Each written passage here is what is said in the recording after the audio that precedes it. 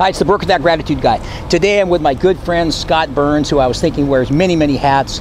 Radio personality, voiceover, father, all sorts of cool things that he represents in his life. So Scott, welcome to the Gratitude Guy. Thank you.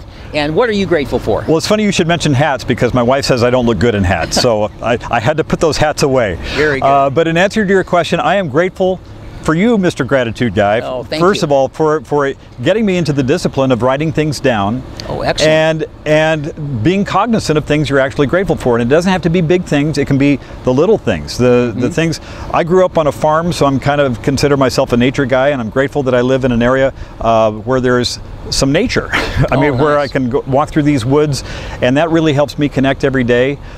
Just to be thankful for a beautiful sunrise, or to see how the sun reflects off the green of the trees. And then I'm also grateful just to be alive, to have my health, and to count those blessings, and look around and really know that I've been given a lot of gifts, and that I'm trying to use those gifts on a daily basis. Right.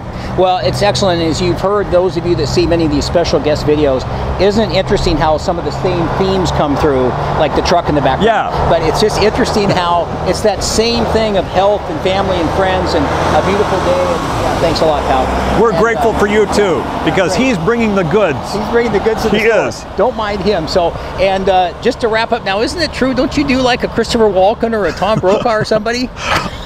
I will try my Christopher Walken as Tom Brokaw. Let me see how this. That's crazy. I need more cowbell. How's that? That's excellent. That's I've never done that before. Completely unscripted. You've just given me a new hat to wear. Yes, exactly. We're cracking ourselves up here. That's Scotty Burns. I'm grateful to have him as a friend, and I'm grateful that you're tuning in. We'll have another special guest. Need more cowbell next week on the Brooker That Gratitude Guy. Take care. Driver.